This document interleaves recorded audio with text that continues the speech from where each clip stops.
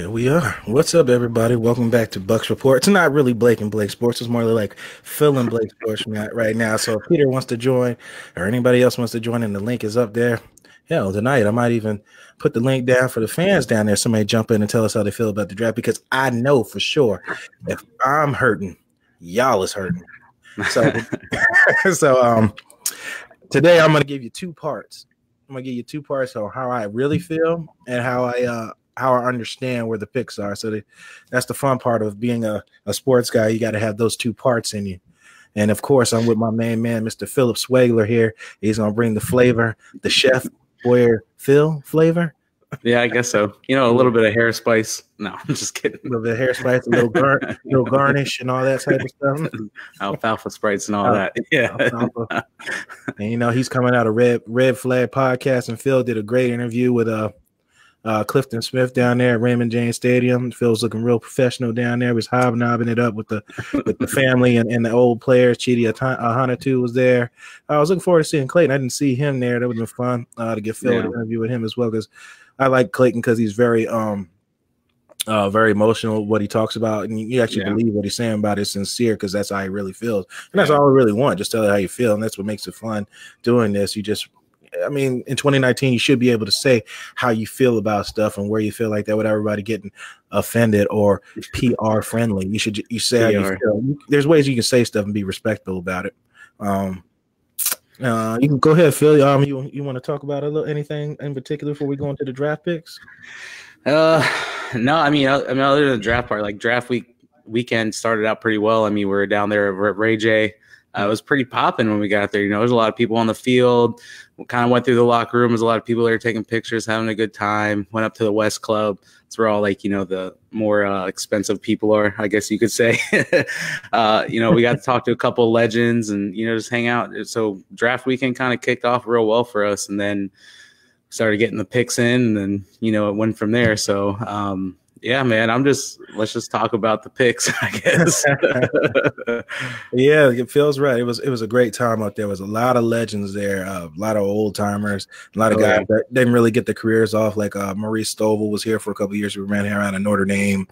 You know, of course, Clifton Smith has always stayed in this area. And what's great is all those guys, even Clayton, stay in this area and they work in the community, and they try to live off of Tony Dungy's motto, you know, help out everybody in the community and try to do right. And try to do it like a good deed for somebody else, and somebody else later on will do that good deed for somebody. And what I mean by that is, like, for example, is like what Warwick Dunn did for Deshaun Jackson's mother out in Atlanta. And a lot of people don't know that. Well, Deshaun Jackson was a recipient, not Deshaun Jackson, no, Deshaun Watson. Watson was a recipient. His mother was a recipient of Warwick Dunn buying a home for single mothers in Atlanta, and lo and behold, that produced Deshaun Watson to go do the same thing for victims out in Houston when all that tragedy happened. And so that's why I said no good deed really goes undone. It just doesn't. Sometimes it doesn't happen or flourish when you want it to. So it's, you know, that kind of stuff is cool when you always go to get back to the community. So let's start from the top. Like I said, I was going to tell you how I feel. I'm going to tell you how I understand. All right. How I feel, I think it's a catastrophe. He said it straight up. Catastrophe. The draft. Okay. This is the fan. This is Blake, not Buccaneer Blake. No, this is Blake. This is a catastrophe. And I utterly wanted to turn it off when I saw the second cornerback come on the field, and then I saw the safety come off. I said, what, we reciprocated the same draft from 2018 almost, except this year we took a linebacker first. I don't. How did you feel about that, Phil? I don't know. That second and third round just really kind of blew my mind. As far as picking defensive backs like back to back like that. I thought we got our guys, you know, Carlton Davis, MJ Stewart, and Jordan Whitehead. I thought we had that last season, and the new coaching staff was going to come in and they were going to change them and make them better, and they're going to be these star players for us. And then we see the Buccaneers draft these three guys, you know, in that second round, and now we're just kind of confused.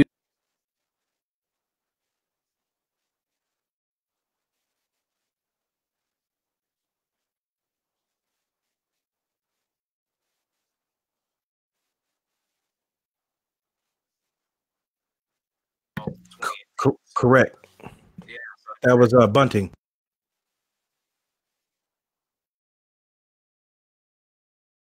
Oh, all right there. Look like we lost Phil for a second. All right, he'll be right back. He was talking about bunting. He was talking. Oh, there he is. All right, let me get you back in here. All right. Am I back? Yep. Okay. Yeah. Connection bad. My bad. So yeah, no, basically, what you can really do right now is wait and see. You know what I mean? You really don't know what's going to happen with these guys that we saw just drafted this season until the actual season starts in September. So, I mean, you can cast your judgments now and all that good stuff and get mad about it. But until we actually see the product on the field and see if these guys can actually play together and win football games, we're really not going to know how this NFL draft turned out this season. Absolutely, and that's the way you said it. And like I said, I dislike the draft period. This is basically a wait and see draft, and that's really not what the fans wanted to see. You say you're in win now mode, but you had a lot of players that you passed on that could have put you in a win now mode situation. If I'm explaining that correctly or saying that correctly, you passed on a lot of guys. A lot of these guys, if Carlton Davis, MJ, and Hargraves, and Carlton Davis are supposed to be the guys. You just basically reciprocated the same draft from last year, literally 2 corners and a safety. That's exactly what you did. And then you picked another kicker in the 5th round. We're going to go through this drama again. You just re-signed Cario Santos in the offseason. You're still paying the other kicker. Is Light literally trying to get fired? The defensive end and defensive tackle, I already know what that is. I'm going to get into that later. The safety was for depth. But it just blew my mind watching this draft. I told you I don't think I've ever been that upset in my life watching the draft as a Tampa Bay Buccaneer fan. And that draft that I just watched the past 3 days, I could not believe what I was watching. And I really hope that these players, I'm talking about beyond Devin White, can develop into something. I mean, even Devin White, I know everybody was so big on the 40-yard dash time and everything, but my biggest argument was I didn't want him at 5. I would rather have him later and acquire more picks in the second round, where a lot of those studs went at the top of the second round. And that's where I told everybody at Bucs Report, I said, if you're going to win this draft, you got to find some way to get 2 picks around that top 50 marker and get 2 solid studs that you need in this draft, and we let it pass right on by sticking with Devin White. If he really wanted to stick with a fast linebacker, he could have went with Devin Bush out of Michigan. He was just as fast. He's not as big as White, but he was just as fast, and he's a rangy linebacker. He could have went with that and doubled up on picks and got a stud defensive tackle or a stud defensive end. And then lo and behold, the worst part of it all is that you let Josh Allen walk to the Jacksonville Jaguars. They could not believe that he was sitting there. If I was in that draft room, I would have fell out the back of my seat. And that Josh Allen was still sitting on there. I'd have fell back, my feet flying up, try to hit that draft button so fast that my fingers would have got burned trying to hit it so fast. No, I was sitting next to Brent from Pewtercast when the pick went off. I was doing a little bit of audio with him, and I just kept saying, all right, awesome, Josh Allen, he's right there on the board. That's what we're going to get. Buccaneers are sitting there, they're playing with the time on the clock, how much time they have, and then lo and behold, we get Devin White. And I don't want to hate on Devin White because I do like Devin White. I like him. And it's a need on the team. I mean, look at who's starting behind Levante David. You have Devontae Bond, which what has he done for the past few years? All right. You have Jack Cincy, he's coming off the injury. You have you lost Glenn. Yeah, and Glenn. No, we lost Glenn. Or Taylor, yep. And then, there's not really much more depth there. We don't know what's going on with Kendall Beckwith. You lost the heart, I would say, the heart and soul of that defense in Quan Alexander this offseason. And signing or getting a guy in the draft like Devin White, that's going to make that replacement if he can get onto that same level as far as his, I don't want to say raw, but his leadership. And, I'm going to do it first and you guys follow behind. I think that's kind of what the Buccaneers were trying to get on defense. They wanted their quarterback on the defense. We got Jameis Winston on the offense. He's going to run that offense. You need a guy on defense that's going to hold them together and gel them together. And it kind of sucks that he's, the 21-year-old guy, first year in the league, and they're going to put that much pressure on him playing middle linebacker. But the team needs something different. They need to move in a different direction. They've been losing for too long. You got to start putting winners on this team, and I think it started with Devin White in the 2019 NFL draft. I agree. Something needed to change. I mean, you could say Quan all day. He, along with Gerald McCoy, have been on a losing culture franchise for too long, and a lot of it's not their fault, and that's why I will continue to defend Gerald McCoy, we let him down. He didn't really let the Buccaneers down. We let him down, and not producing quality defensive linemen. I think somebody posted that we've only drafted two defensive ends since 2015. Yeah, it was like 3 or 4 or something like that. But yeah, and where are they now? That's besides Spence. I mean, I really hope that Bowles' defense is as he says it is, and you can get to the pressure, and then I'll look back on this and say, okay, you got the secondary fixed, and we can keep rolling, or maybe we can get some of these older guys that they're probably going to cut within these next couple of days to sign rookies, and because you got rookies to replace them, and you want to move and get cap space and stuff like that, maybe we can fill it in somewhere or something happens, but I agree. Something needed to change. Devin White, hopefully, will be that guy. I hope they really use him. I said it before, if we take him at 5, then I really hope that you're going to use him in some type of pass rushing situation here and not just sit back and play against the run, because we really didn't have issues against the run. Crazy enough that we weren't bad against the run. Now, the other part of that is you could throw on us and throw for 300 yards a game, and you don't need to run the ball. So why, if something's not broke, don't fix it. So, I mean, it's going to be interesting to see how it goes. This is basically wait and see, because none of these guys that's on here besides the kicker should come out and be a starter for day one unless something crazy happens in the camp. Yeah, I mean, and the good thing about the kicker, I guess if you want to call it a good thing, Cairo Santos, I guess the only dead money that the Buccaneers would owe him is, I think, the $165,000 signing bonus. Don't quote me on that number. I know it's somewhere in that range, compared to Gay's sign-out bonus, which would be $300,000. So if he ends up beating out Cairo Santos in training camp or whatever have you, the Bucs are only going to take that $165,000 hit. And this guy, he's a Lou Grauza Award winner, just like Roberto Aguayo. And don't kill me about the Roberto Aguayo stuff right now. But this guy was one of the best kickers in college football. You start looking at what the Buccaneers. You start looking at what the Buccaneers did in the offseason. They got rid of Brian Anger. Brian Anger was that that same guy that held the ball for all those kickers, for all the problems that the Buccaneers had with their kicking game. So maybe this is a way that Jason Light, Bruce Arians are trying to get rid of the kicking curse that we've had in Tampa since Matt Bryant left, and really starting to plug in fresh people who have never been in that organization, who have no ties to the kicking curse. That's just a theory, and that's some kind of crazy fan theory, but that's how I'm kind of thinking now. I apologize. And I said nobody should start since day one. That the kicker, besides Devin White as well. That's without question. I saw somebody say that. He said, "Who? Devin White? Then who's going to start in front of Devin White?" I figured I didn't have to mention Devin White. Of course, Devin White's going to start. But yeah, Devin White and the kicker are the only two guys that's really going to start unless something crazy happens in the camp. All these guys are better than we think they are. But as of right now, I got you, Jay Hall. I see that down there. I did say that, and I didn't mean it that way. But Devin White's going to start, barring injury. God forbid. That'd be a waste of time, but he's laughing. Yeah, but that should be a start. So what I said I was going to do, I said I was going to tell you my emotions and then talk about the draft picks. But we can go to some of the comments too, Phil, and see what they got to say, because they're blowing up in here.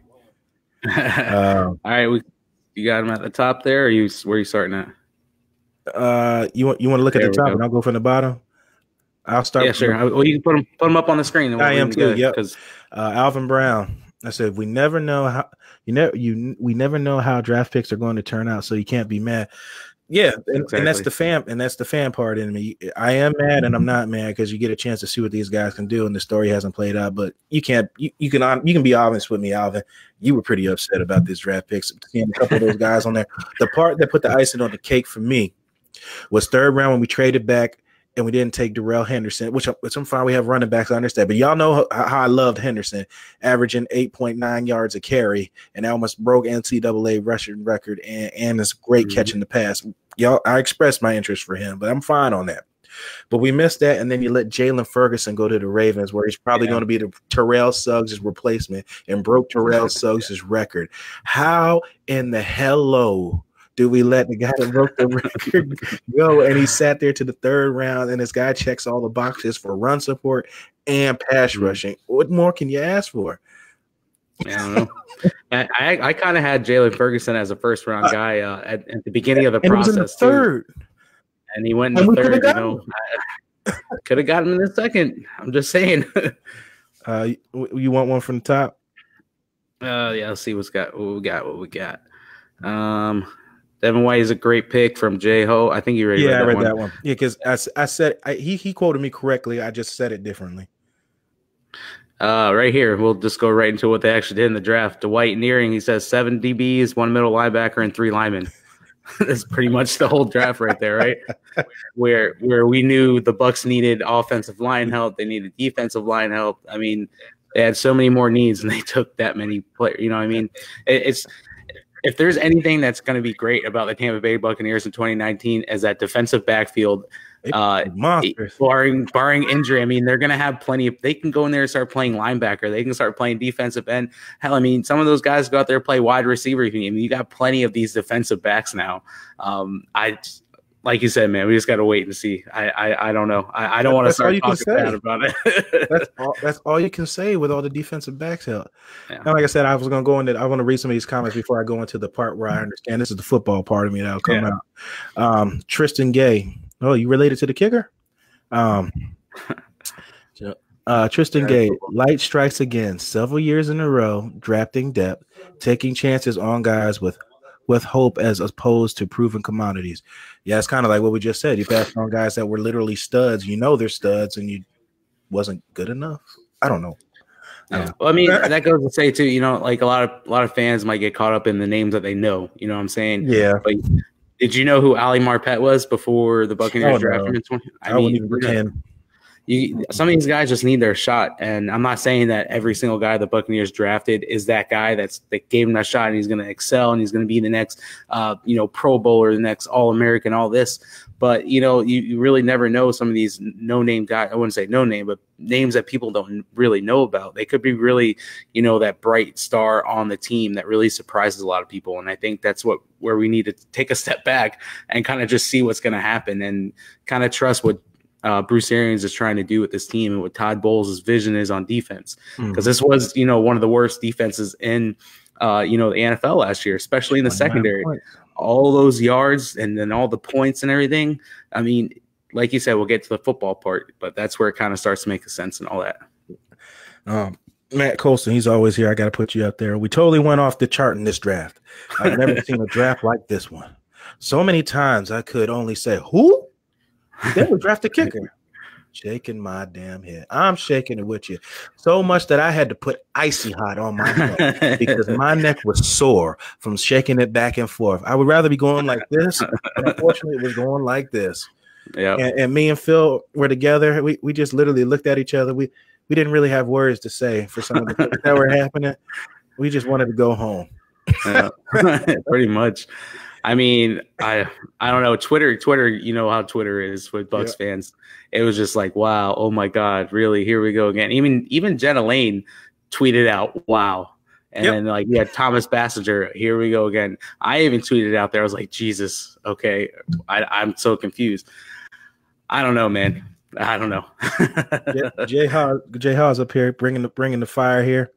Devin White was a great pick, elite skills, extremely intelligent on and off the field, well spoken, and my favorite part, he has his own personality. Yeah. A country boy on the old town road, gonna ride till I can no more. Okay. Anyway, a boy who loves horses, not that every single player who just says I love football. Football is my life. He loves ball. He loves football, but he is his own person. Yeah, that's true. He does seem unique. Not taking nothing from him, and that was never my issue with him. Was just not at 5. Like if a Patrick Willis type of player was out there at 5, I'd be all over that. Patrick Willis was both run stuffer, just an annihilator, and great in coverage, and he was fast and he chased down receivers. But he wasn't it. But what's done is done. I have to go on with it. A lot of people who wanted White, we got White, and I would have been cool with White if the rest of the draft would have, lived up to the expectation, but it didn't. So whatever, I got to deal with it now. Yeah. And so, he's going to have that added weight on his shoulders now, being the first linebacker to go in the top 5 in like forever, and it's either going to bend or he's going to break, or, he's going to actually come out and be that player that everyone thought he was. And Bucks fans, do me a favor. Do not put Derrick Brooks' legacy on his shoulders. Yeah. Derrick Brooks has not played on this field in many years. What, 10 years plus now? Yeah. Let it go. Every defensive lineman is not Gerald McCoy. I mean, Warren Sapp. Well, that's true too. Every defensive lineman isn't McCoy either, but every defensive lineman is a Warren Sapp. Let that go. Every kicker ain't Martin Gramatica. Let these comparisons go. Stop putting these expectations on these guys and let them live their own legacy. Like he said, he has his own personality. Let him make his own. I'm just tired of hearing that every draft, bringing it back. Oh, we're doing this. They're gone. Gruden's not here coaching anymore. Monty's not coaching here anymore. It's done. I said we got to bring our own flavor now in 2019. We're an offensive friendly team now. Back then we were defensive friendly. We got to build our own identity here. We got to let it go. I'm just saying, don't put that on his head already, because I already know somebody's going to ask him, what do you think about Derrick Brooks being an undersized linebacker coming out, drafted and coming to be a Hall of Famer in the Tampa Bay Buccaneers? He's going to get that question several times, and I'm tired of hearing it for him. Yeah. And me as a player, you know what the most annoying thing was, Phil, as a player every day before game day, when I would see all the other students and stuff in there, the one thing I used to hate when they used to say, "Are you going to win today?" I hated that question. I hated that question. No, we're going to go out there and lose. I mean, what else do you want me to say? But what was I getting into? Oh, the understanding the draft picks. All right. So as of right now, I don't think Conti's coming back. He's still in La La Land. You might see him in the end game that came out Friday. If you see Chris Conti somewhere in Avengers Endgame, please let me know. I will send you out a Bucs Report T-shirt myself. Just take a snapshot of him. If you see him anywhere where they disappeared, let me know if you see him, Chris Conti. If you see him, I will send a Bucs Report shirt to you myself. But with that being said, when we're talking about the football version, so your safeties right now are Justin Evans, Jordan Whitehead. Those are your youth. Justin Evans now the veteran now. You let go to Andrew Adams is gone now. Conti is gone now. And what was the other boy that we kept here for years from Iowa? They kept playing. I can't think of his name, escapes me, but he was released as well. So you're literally left with two safeties. MJ Stewart's from what I understand and heard, he's going to be moving back to safety because he's not a nickel corner. He played in the box at UNC as a zone and like run support type guy, but he's not a man-to-man zone guy, and that's just not what he's asked to do because he doesn't really have the foot speed, but he's really physical and he's built like a safety. He's a tackler. I'm happy to see him move to something more comfortable. So with that moves him up. So that makes you have three safeties now, but it's without counting the draft picks. So Whitehead, Evans, Stewart are your safeties, just I'm saying before draft picks. So that leaves you with Hargraves on the outside, Carlton Davis, and Hargraves, Carlton Davis. Whose name I'm missing right now? Well, other than Ryan Smith, but Ryan Smith. So those are your corners. Yeah, those are your three corners and your three safeties.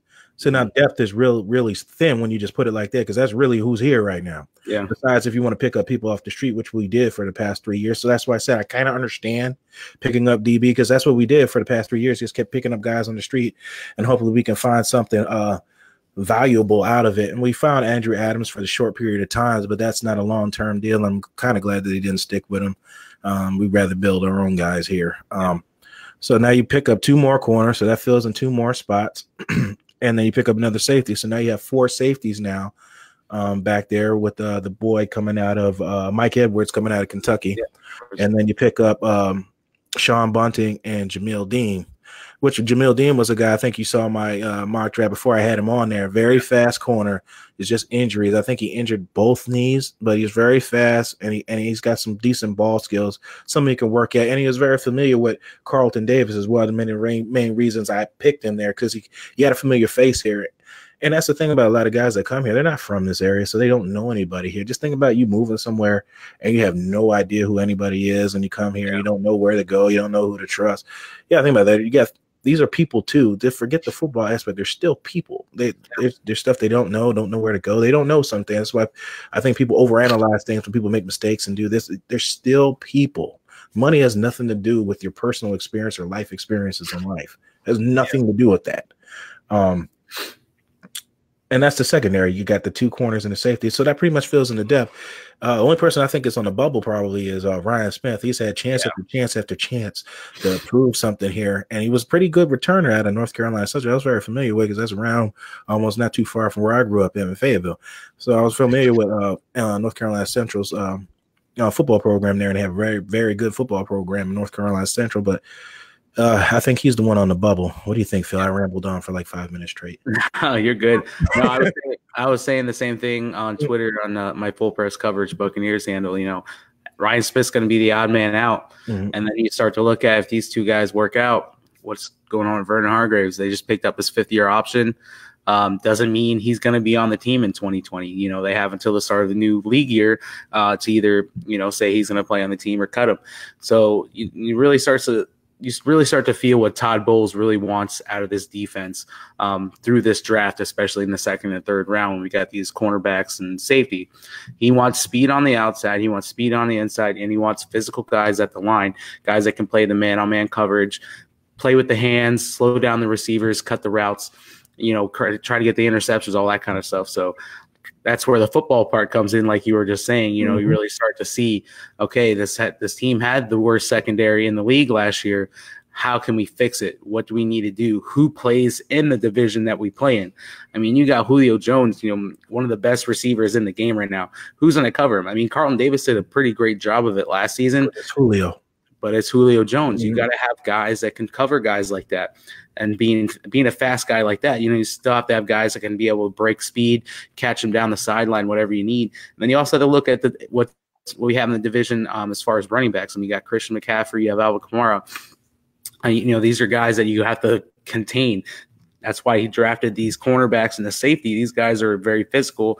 They're really good run stoppers coming down, playing downhill on the field, stopping, the running backs from breaking that 3rd level of the defense. So that's where I start to see, Todd Bowles can kind of in this draft, guys that he thinks going to fit his physical, punch you in the mouth type defense. Absolutely. And that's what I said. I'm going to leave it to the professional. Hopefully he's got a plan. He's got a plan.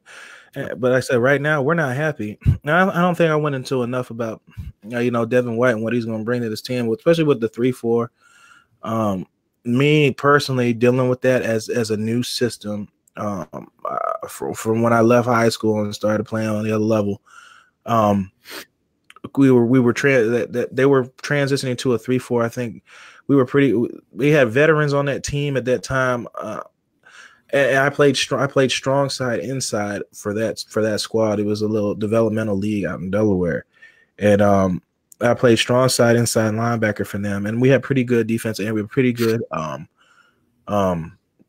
inside defensive linemen. So if you got pretty good interior defensive linemen in the 3-4 system,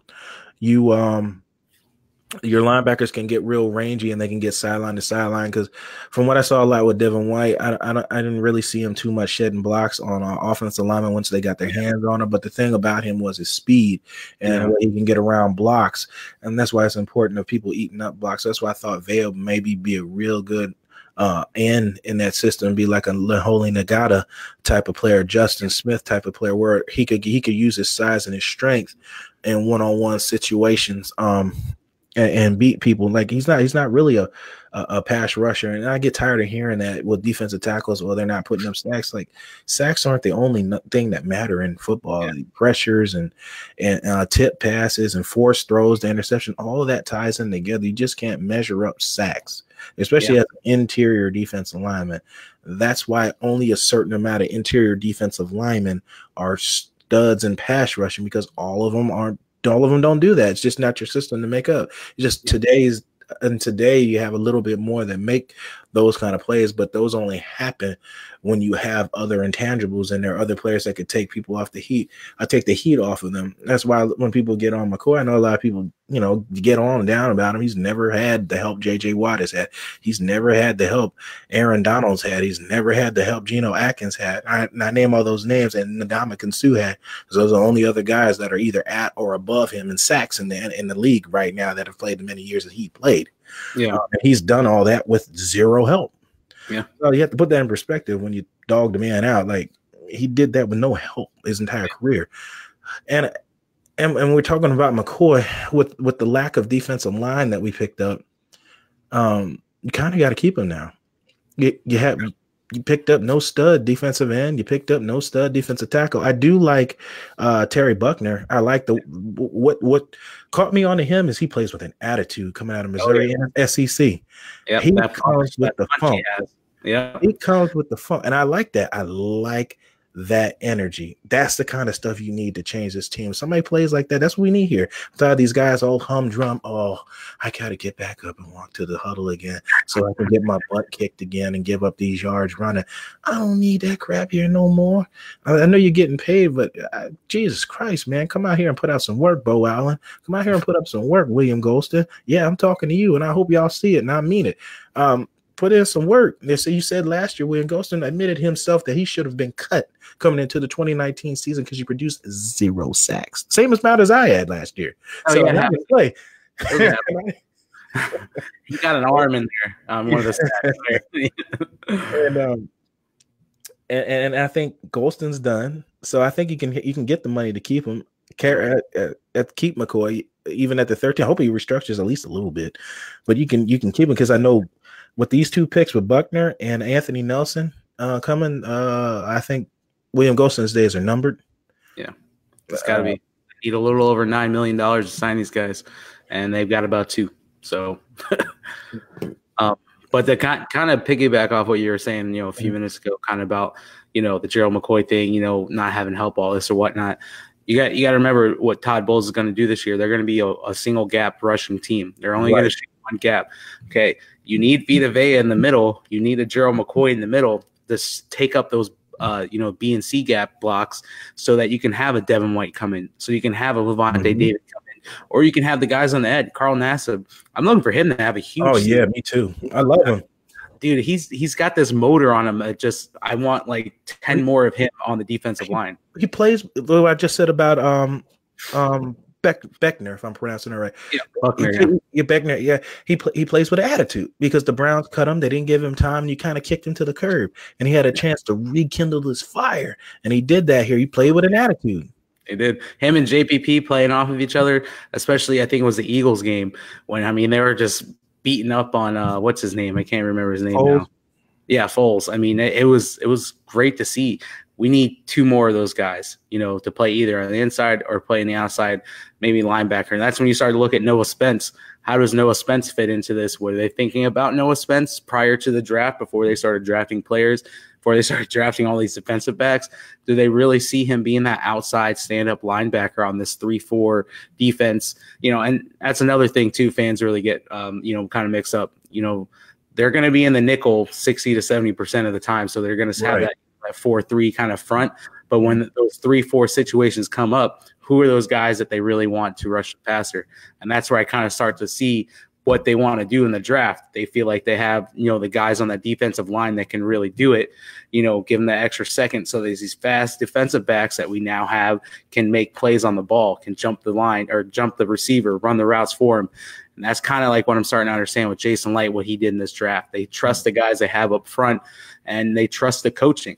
Now, coaching has been a big issue for the Buccaneers for the past, several years. We haven't had those coaches that can really coach these guys up and train them to be, the best that they can be, play their brand of football, play to their strengths, what they do best, instead of trying to make them play a system. And Mike Smith's system, confusing. I'm going to tell you right. Yeah, I know I said the name. People in the back. Mike Smith's system was so confusing. There's so much dialogue in that thing. There's so many different things that you have to understand in Mike Smith's defense. Now we have a coaching staff in here that understands this player might not get it like this other player does. So let's start the game plan around what this player does best. That's why I think Noah Spence is going to have a comeback season. And that's why I think Carl Nassib is going to be a nasty guy this season. Absolutely. You said that well. I know. I got fired up, man. Where's Peter at? Yeah. Is that Peter in you? I was just going to some of the comments here. These guys are fired up, man. Like over 85 comments already. He said, I agree. Let me post him up. Justin Gazico, I agree with both of you. I wanted to turn it off after the second same draft as last year. 6 DVs in the last 2 drafts. Yeah, I'm not going to go into that, but yes. Yeah, I agree. Johnny Dean, oh Lord, you know he's in here. Johnny Dean, I'm neither disappointed nor excited. Love the undrafted player though with the blind right eye. Oh yeah, I think it was. Yeah. Get to see what he does, bringing a guy like that. And again, I had to address secondary, worst secondary in the league. Eventually, yeah, you had to. But I think a lot of the demise was Hargraves going down, especially playing really, really well the entire offseason, playing nickel and press coverage. That was sad, and I would have loved to see how that played out. Yeah, me too. White defense of the year. He's going to be playing, that the man that on the line kind of coverage, not the backed up zone, play 15 yards off like Mike Smith had him. So I think that kind of lit the fire up with him, and especially if you watch the draft at all and see these cornerbacks that the Buccaneers picked, that's kind of the cool thing about football. You watch all these draft picks get picked by the team that you play for, and a couple of them might be the positions that you play for.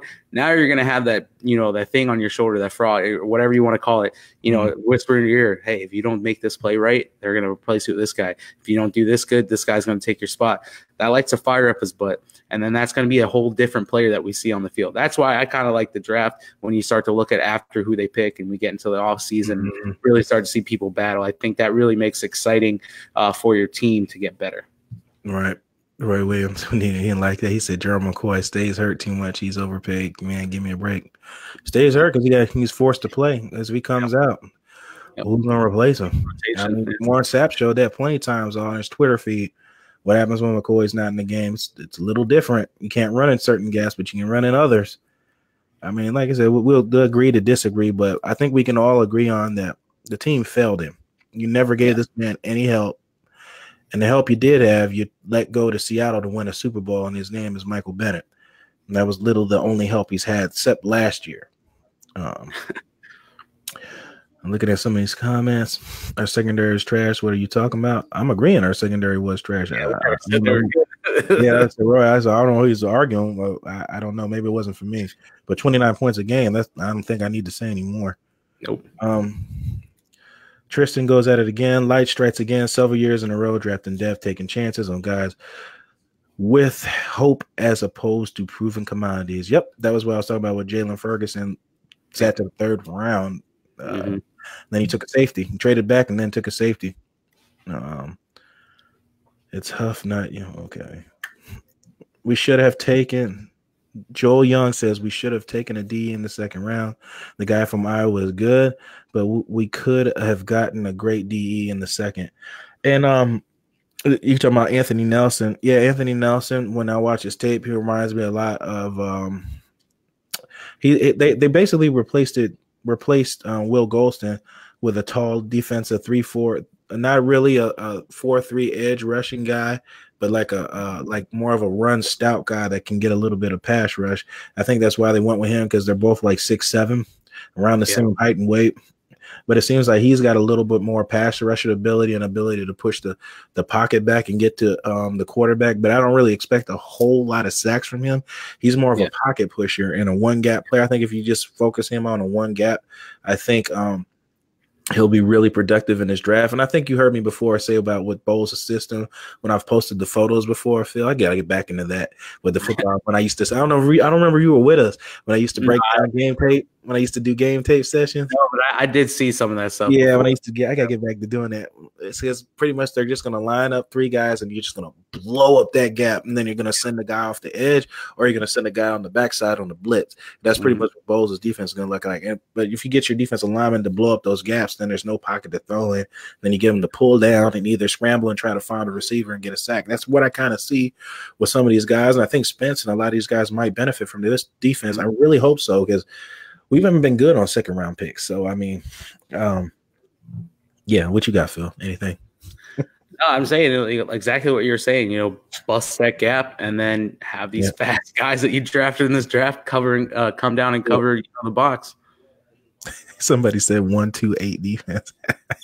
1-2-8. 1 defensive lineman, 2 linebackers, 8 DBs. Hey, if it works, it works, right? Oh, Lord. That'd be interesting. Maybe you should put that in, Bowles, if you check this out. 1-2-8, just for me. You can call it Blake special. Dean, I love the reaction from this draft. We addressed major needs as far as we didn't didn't 6 draft, I'm probably saying 6 DBs in this draft, and did people study the prospects grades, please? Now, a lot of people, a lot of people don't really watch, or this is Dean I'm talking to. A lot of people don't really watch a whole lot of college football, let alone just one player and stuff like that. All they really have to go on is the combine and the highlight tapes that you see everybody watches on YouTube, and everybody looks good on your highlight tape. What a lot of us at Bucs Report did, and I know my eyes were tired of looking at it, I watched actual games and big games, and that's really how I made my decisions. And the only reason I really didn't put Devin White at 5 was because I watched the biggest game was against Alabama, and I watched another game, even Louisiana Tech. Well, no, he played well in Louisiana Tech. It was the biggest games and see how they fare. They got blown out 29-0, and Bama ran for 300 yards on Devin White's defense, and he really was little to no factor in that game. And that's about as closest to an NFL offense you're going to get playing against Alabama, especially against the run. And they had Tua that year, so they were pretty good for passing and running the ball. But he is an unbelievable athlete that I cannot deny. And I really hope that he plays well here and earns his own respect and earns his own name here in Tampa Bay. Yeah, and like you were saying at the draft party, you got to look at their worst game, you got to look at their best game, and that's kind of where you can start to see, is this player actually any good, or it's just the conference that they play and they're not really having that talent or whatnot. Tristan Sin says we can't even clearly name no guy. We can't even name a projected starter. No, not at this time, especially with Arians. He said hard to name somebody to starter if you're not here. I just love what Arians says. This stuff makes sense, and fans and everybody can relate to this, man. He said, what kind of offense are you going to run today, Bruce Arians? I'm going to run one that where the best matchup is. That's what I'm going to run. The one where the guy's going to get open. That could change every week. If that matchup works, if it's O.J. Howard, it's going to go to O.J. If it's going to go to Mike, it's going to go to Mike. If it's going to go to Godwin, it's going to go to Godwin. You don't try to you don't try to force a triangle in a circle. If it's not gonna work, then don't try to force it in there. Like Dirk Cutter was. He said, regardless of what coverage or what game plan they're gonna play against, we're gonna play the same exact offense, no matter what the defense comes. And look at it. We never made any halftime adjustments. We come out with the same plan and nothing ever happens. That's been the Tampa Bay Buccaneer way since Dirk Cutter's come to town. I totally agree. And you always see that. You're always like, all right, they got to make this second half change. They got to start running Peyton Barber. They got to start moving somebody in right guard. It's the same thing. Deshaun Jackson goes that deep. They miss him. They start messing around with Adam Humphries, Cameron Brake, get them going. Then Mike Evans gets the first downs. It's the same game every single time. That's why I'm excited to see Bruce Arians' offense. It's going to be electric, I think. You're going to take a little bit more shots down the field, but I think with his coaching, Jameis Winston's going to do a little better with that. And you start to get those bodies that are the big body guys really playing in the game, like the O.J. Howards, the Mike Evans. And now you have Perryman, kind of fast guy. So a little off subject with the draft, but no, you're good. About the offense. You talk about so much, so you got to jump back and forth sometimes. And then with the comments, so you're totally fine. And another part, I don't think, pay attention to little things that they say, especially Bruce Arians. He's pretty. Think of a business. This is a business. I ain't gonna say think of it. NFL is a business. Tampa Bay Buccaneers are a business. This ain't your college team. This ain't your higher school team that you go up and root for. This is a business now. But that being said, if you look at him, the way he runs his practice, he rolls around in the golf cart and oversees something. That's what you do as an owner. You oversee. Well, we'll say GM. You oversee make sure standard operating procedures are running correctly in your facility. SOP, standard operating. If everybody knows the business, I'm sure you know what that means. SOP. That's what the GM is supposed to do. You're supposed to oversee everybody, and you let your managers do what they're supposed to do. And when I mean managers, those are your coaches and your position coaches. You let them do their job. He's not trying to micromanage. He's letting them do what they're supposed to do. So there's no miscommunication. Oh, Bowles, you're doing that, but I want you to make him run at the B gap instead on that play. Just that play, because I like the way he loops inside on that. No, you let these guys do their job, and Leftwich is going to do his job being the passing coordinator, not the offensive coordinator. He's the passing coordinator. I know a lot of people were getting worried about that. He's the passing coordinator. I'm sure he's going to help Arians on plays and stuff like that, but he lets these guys do their job, and we're actually running a team like we're supposed to do. And in doing that, you're building more you're building your brand within your facility. And what Mhm. I mean by that is that when you do that and people get comfortable in the way you run your business and your establishment, you can promote within. So maybe Bowles becomes our head coach. Maybe Leftwich moves to OC, and then Bowles moves to our head coach once Arians' time is expired or whatever he wants to go back to his family. You're building within your own community, like we did with back in the day with the Buccaneers, where you had where we let what's the head coach of the Steelers now? Escaping my mind. Mike Tomlin. Mike Tomlin was one of ours. Went on to coach somewhere else and win multiple Super Bowl. Raheem Morris was one of ours. Was on that roster at that time when he won a Super Bowl. Things like that. Like the Green Bay Packers is the one that I would like to bring up the most. Is they had Gruden, they had Andy Reid, you had Holmgren, you had Steve Mariucci. Those are all guys you had under one umbrella, and all those guys left their mark on the league in the NFL on teams all over in broadcast and stuff. I really want to bring something like that to the Tampa Bay Buccaneers. I'm tired of being overlooked and laughed at and looked up, and you got to look out for handouts and stuff like that. I'm not with that anymore. I'm with us building our own brand. That's why I really want these fans to come together now and stop fighting over who's going to be the quarterback and stuff like that. Like, I know you don't like Winston for whatever it was or off the field, but just to say that the guy's not good as far as on the field. I don't know many scrub quarterbacks that throw for 4,000 yards back-to-back seasons. I don't know many of them that do that. Does he have stuff to work on? Absolutely. Do I make excuses for him sometimes? Yeah, I do. I'm not gonna lie. We're a fan. I want to see the guy succeed, but there's some things that we need to fix that would help him and help the team move forward. What you think, Phil? No, I totally agree with you. And Clifton Smith kind of was saying pretty much what you were saying when I interviewed him. He's saying Bruce Arians brings this whole new dynamic to the Buccaneers that the Buccaneers haven't had in a long time.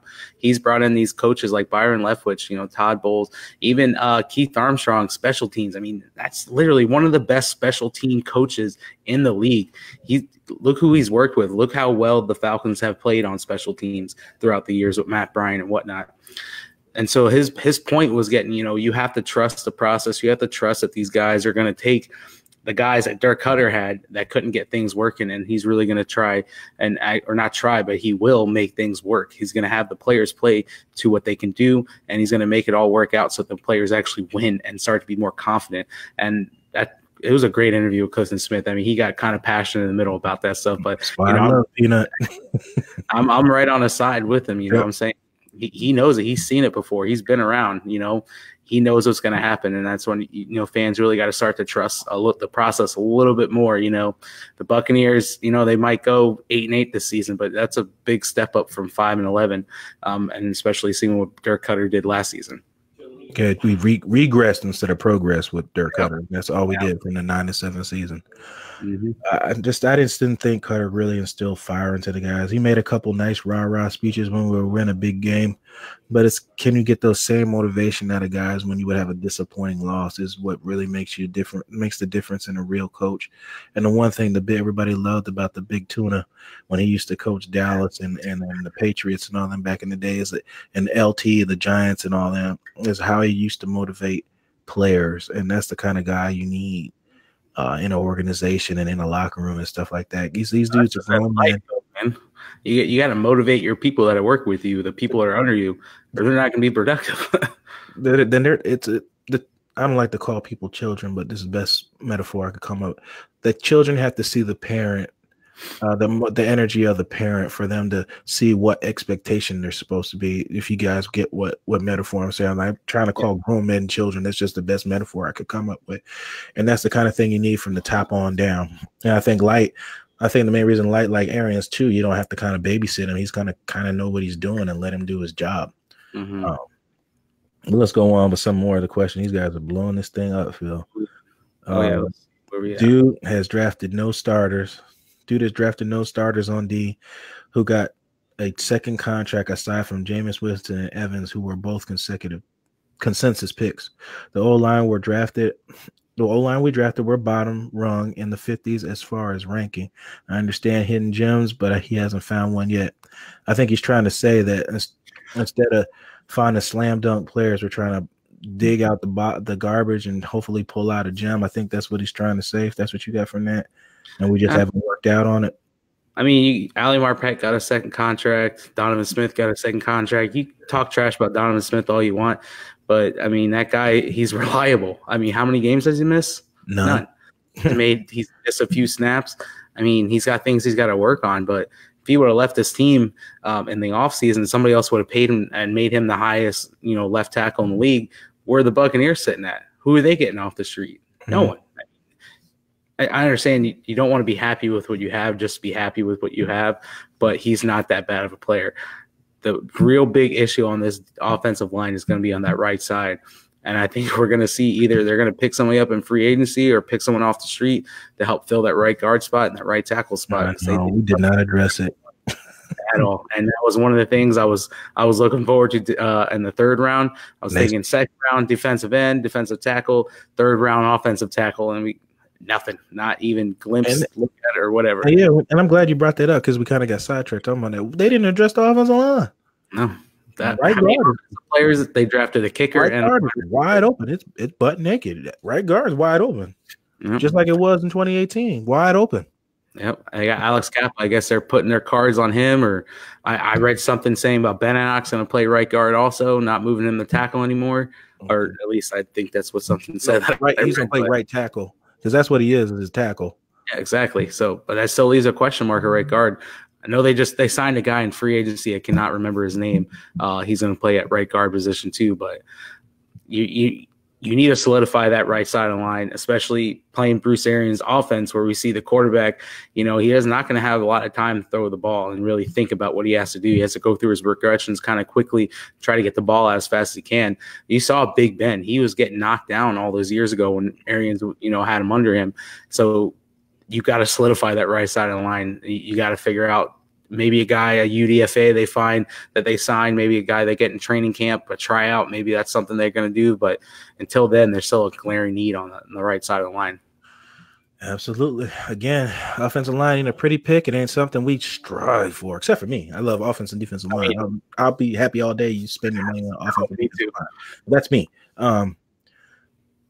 You can't pass the ball. You can't run the ball without offensive line. You can't do neither. I mean, look at the Dallas Cowboys. Look at the Indianapolis Colts. They've been drafting offensive linemen for years, and they finally have a good unit. With Quentin Nelson, that was the key to the cog, boy. Just a couple picks away from him or Bradley Chubb. Jesus, which just seems like we're always a hand's reach out of what we need every year. That would have been so nice to have grabbed one of them last year. It just seems like we're always a step behind, and here we are again. Looks like we're a step behind again, but we'll see. We'll go on some of these. Tristan Gay's going at it. Not mad at the Edwards pick. Yeah, I talked about it. I love that. I love the energy. He's about Edwards safety, rangy safety. I'm thinking DN. Yeah, he's a rangy safety with Kentucky. Benefited a lot of Josh Allen's pass rushing ability. Again, it's much easier to play secondary when you know the ball's got to come out in 3 seconds. You can be aggressive versus quarterback has all day to wipe the dirt off his offensive lineman back and still throw the ball for 40 yards downfield because he's wide open. It's a huge difference how you play coverage. If anybody's ever played, you know exactly what I'm talking about. You can't cover guys like this for that long. That's a big field and a lot of field to cover. Yep. Right back to the next play. Yep, and you got to come right back to the next play. Call Matt Colston. He just said what I was saying. We need a D-line and O-line. Are we expecting to find a stud and undrafted free agents? That's kind of like what's the name was saying earlier. Keep picking out the garbage, trying to find something. There was a reason they went undrafted. I just don't understand the methods. Yeah, it just seems like we're trying to find gold, and we keep finding fool's gold. Oh, Johnny Dan says Rambling Blake instead of Rossi. Yeah, Ramble. Bringing the fire, bringing the passion. Me and Phil bringing it. So Peter's off tonight, so it's the Phil and Blake show tonight, not the Blake and Blake. Still got a nice ring to it. Yeah. Rolls off the tongue pretty well. Matt says he tends to agree more with Blake than Rossi. See, Rossi's a little more political than I am. I'm not really into all that. I just speak from a player's perspective and try to throw my spice on it. Am I wrong? Yes, I'm wrong. I have no problem admitting I'm wrong. No problem. I have an opinion just like everybody else. Just don't get offended and get up in arms. I like disagreements. It's fun because if everybody agreed with everything, it'd be boring. Yeah. Yeah. Falcons got 5 first-round picks on their O-line. Oh, yeah, they loaded up on the offensive line. Well, Matt Ryan got sacked 43 times, and then they got linemen. Jameis Winston was – and Matt Ryan, Ryan Fitzpatrick was sacked many times, and we drafted no linemen. No. And, you know, that was something that I was really starting to think about when I was watching the Falcons draft. You know, they understand they play in the NFC South, and now they have JPP they got to worry about.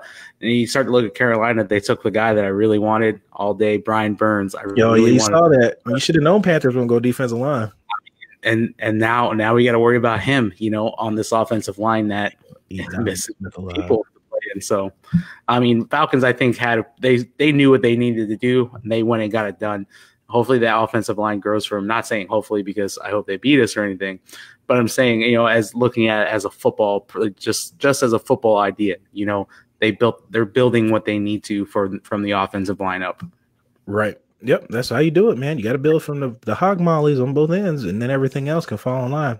I said it before. I've said it a million times. The New York Giants won 2 Super Bowls against the Patriots with third-string corners.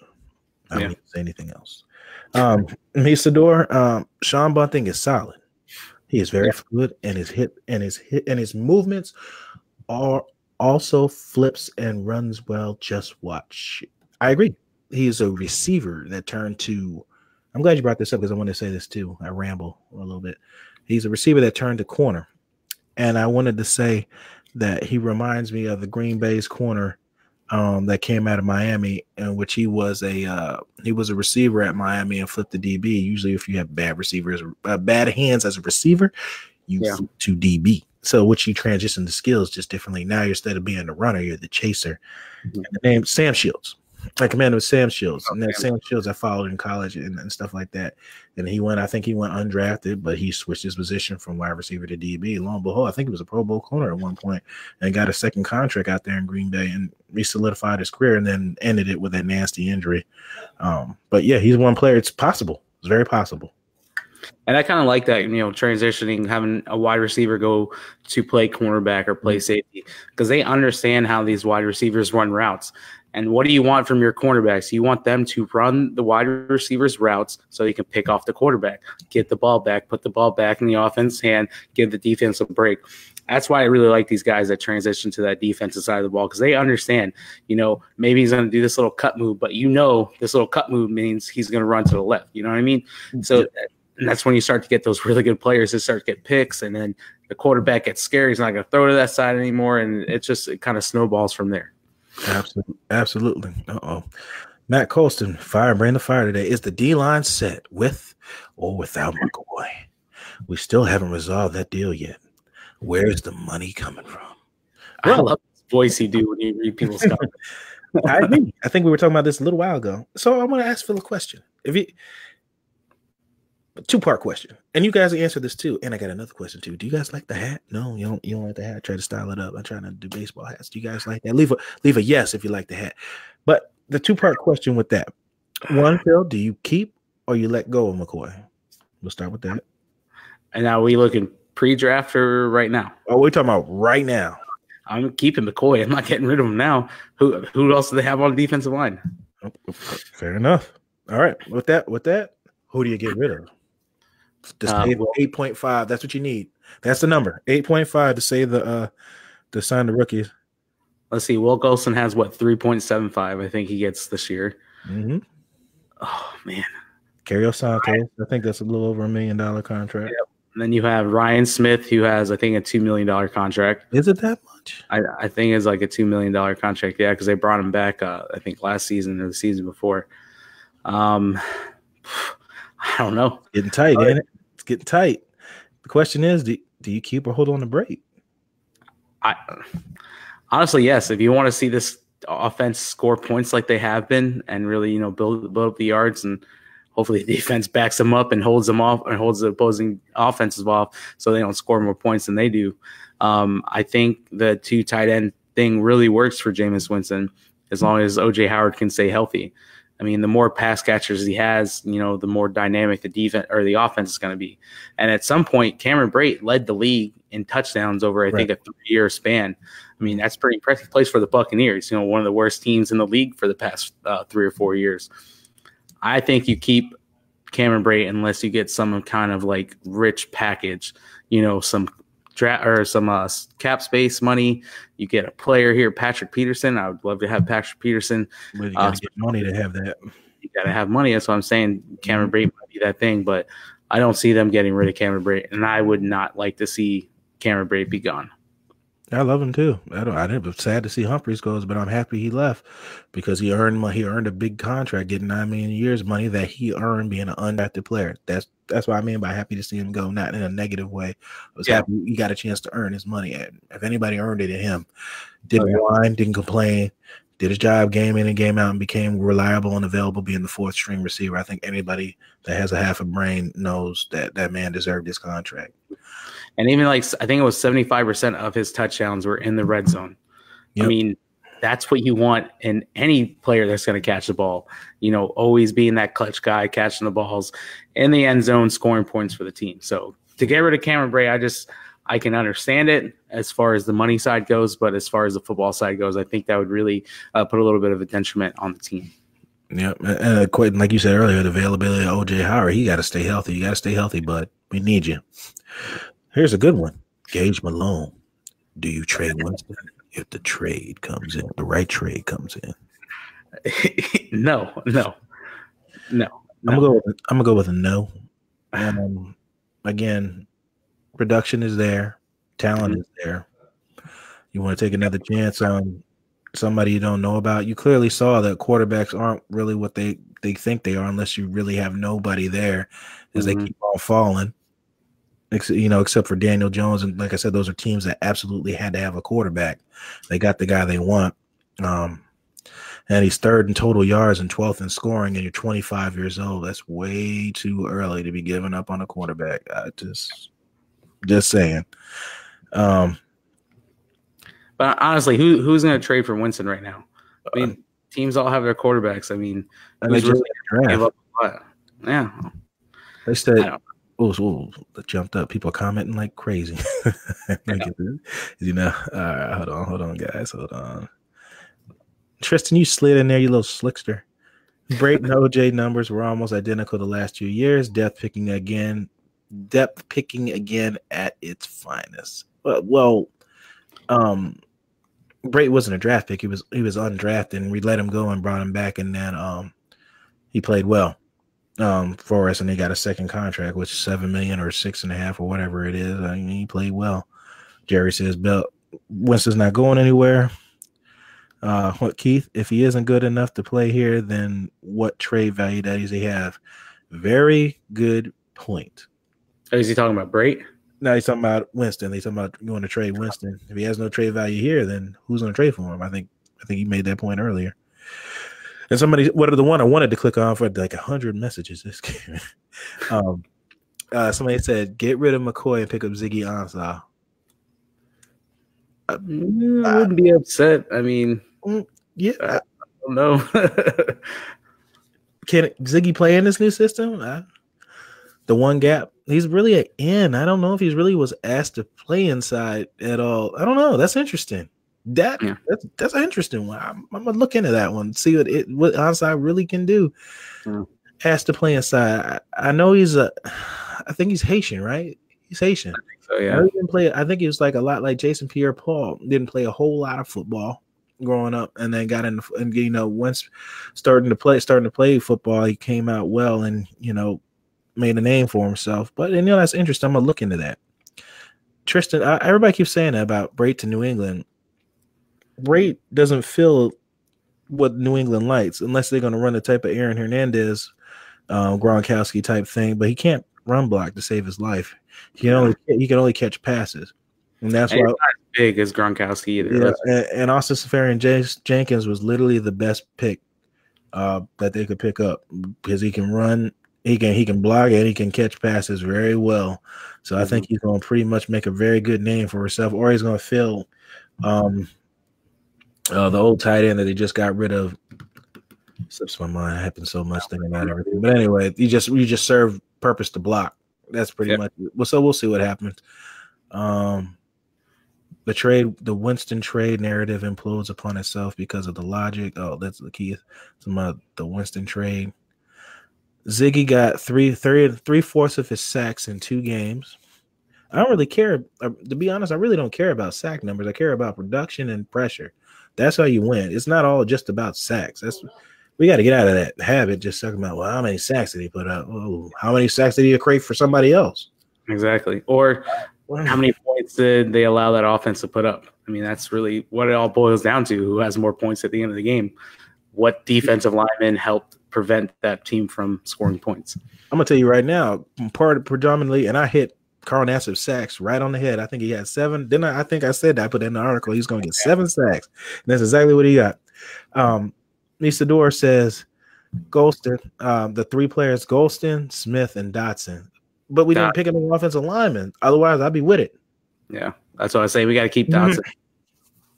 We have to keep him. He had such a great 2017 season. I mean, he would have made the Pro Bowl if he didn't get hurt towards the end of the season. I think he was rated as the top offensive lineman almost for all of 2017 until he got injured. Right. I mean, he has it in it. He has it in it. He's done it before. It's just he's getting older, man. They need to find a replacement for him and fast.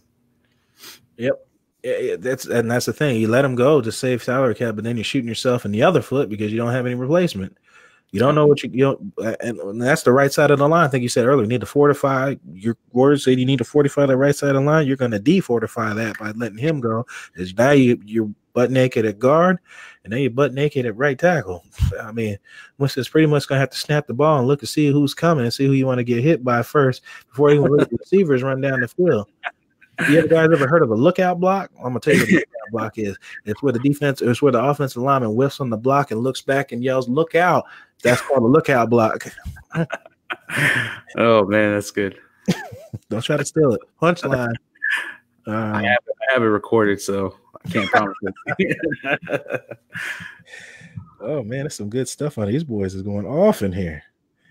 He is too old. Knees won't last.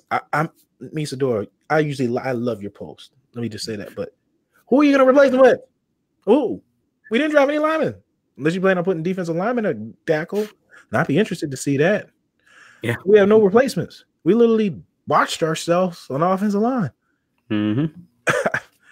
I'm not disagreeing with your point, period.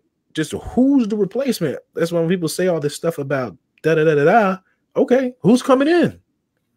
Give me a reason who's coming in. I'll agree with you. Yep.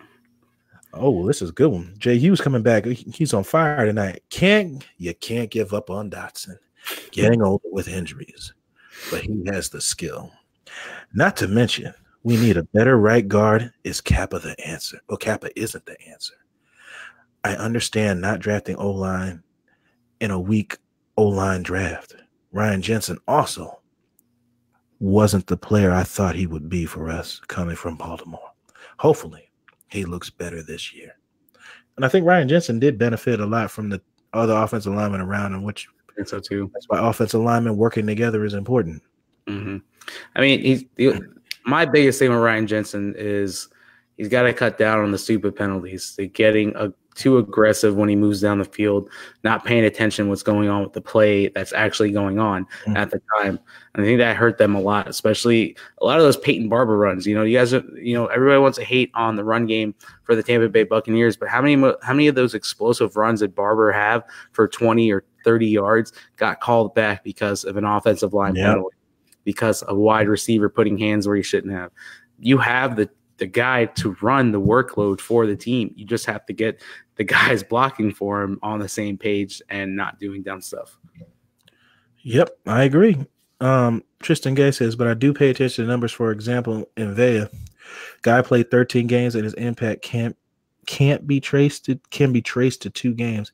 He almost had 2 sacks against Dallas, arguably one of the best offensive lines in the league. He sacked Dak Prescott, and the other, it was a face mask call. So if he can do that against the best offensive line in the league, I think he could play against those guys. And we all agree there's some pretty studs on that team. And he missed quite a couple just because he's not athletic enough to, chase down the quarterback he was chasing, or he wasn't fast enough. He's getting it there. Like, you just can't put everything on sacks. Stop doing that. Putting everything on sacks. Call him a bust.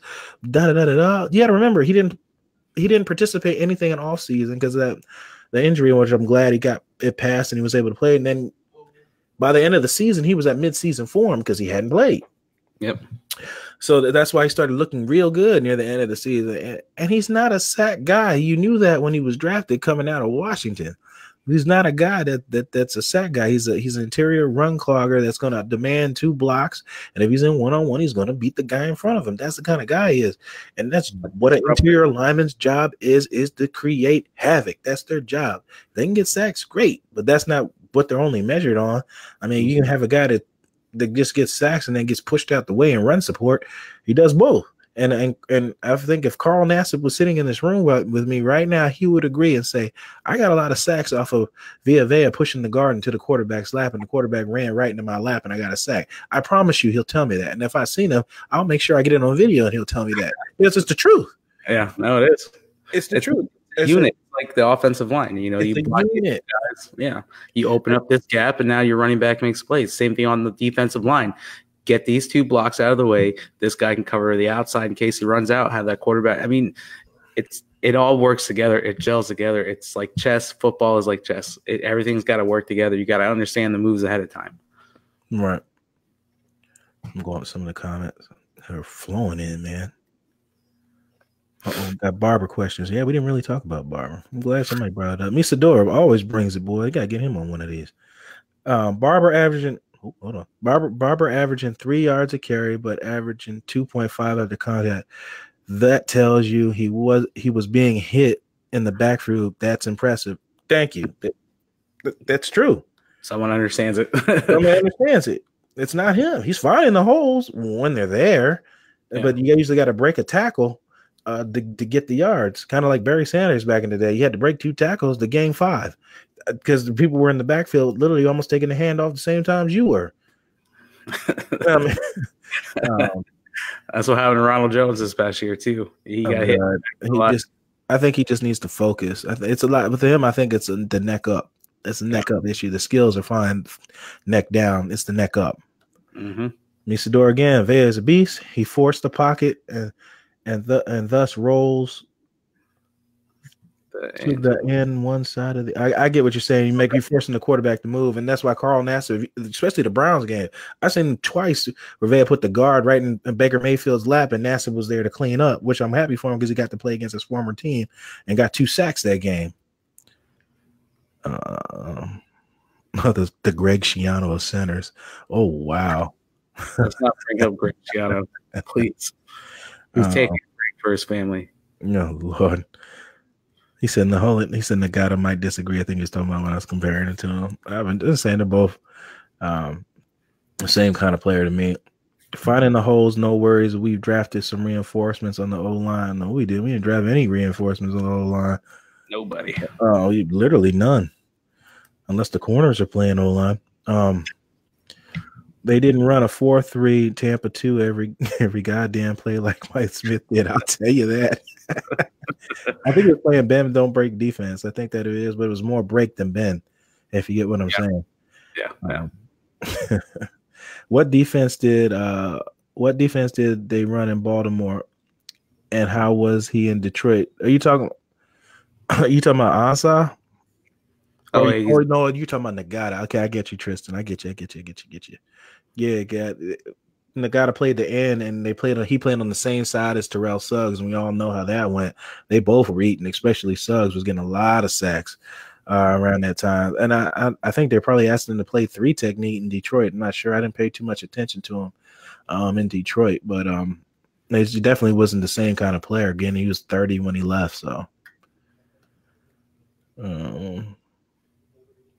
His tackle numbers are in reference. Oh, he's talking about Tristan. He said, no, his tackle numbers are my reference. Vea is a power pig who drafts a power pig that high. Like, come on. I get what you're saying. An interior lineman. I mean, you're last in the league in the sacks, last in the league at that season, at that point, and you kind of got to draft a defensive lineman.